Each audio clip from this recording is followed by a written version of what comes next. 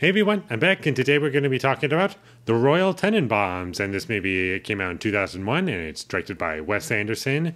And this is the first time I'm seeing it, and I thought this movie was really great, and I enjoyed it more than I thought I would. And I've always heard that people really loved this one and considered it to be one of Wes Anderson's best movies, and after watching it, I would agree. I think this is one of his best films, and I was getting a lot from the characters and the tone and the way things were presented. There were a lot of characters in this movie, almost to the point where it's like a Magnolia amount of characters. And if you've seen Magnolia, you know exactly what I'm talking about.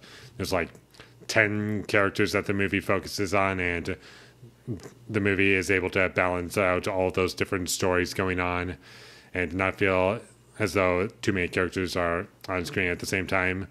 And that's pretty much what happens here. And I thought that the film balanced out all these different storylines going on very, very well, very carefully. And I liked the usage of music. There was a point where the movie used like Charlie Brown music. I forget what it's called, but I've seen Charlie Brown quite a bit.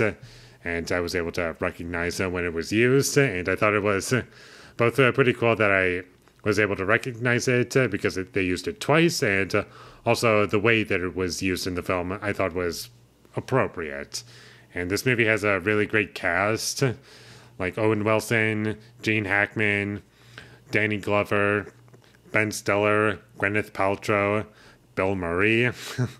I could just go on, and everyone does a really great job in this movie, and their characters are very interesting, and no storyline, for the most part, it feels as though it's eating up too much screen time or just doesn't need to be there. The only one that I felt could have been cut out of the movie entirely, and the movie would be no different, would be Bill Murray. I just found his character to be kind of unnecessary, didn't really need to be there except for like one scene, but that's about it.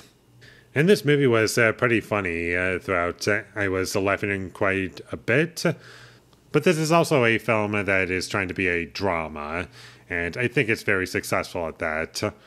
And it hits the emotional beats very well, and it's successful in that department because I care about the characters, and the movie is very well shot.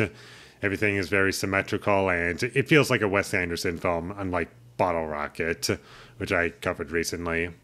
There was lots of really great and powerful scenes throughout the film, and all the characters are very memorable, and there's lots that I can say about them, but I don't want to spoil anything. And this movie has like the perfect runtime. It's under 2 hours, and with all these different storylines going on and all these different characters and things that you have to keep track of, it somehow manages to be under 2 hours and doesn't feel like you don't get enough of anything. Like the fact that the movie is able to do that, I think is pretty impressive. And I'll say this much, in the beginning of the movie, I was kind of a bit worried because we were given a lot of information at once and there was a lot of narration. I was kind of getting worried as to whether or not that was going to be too much for me.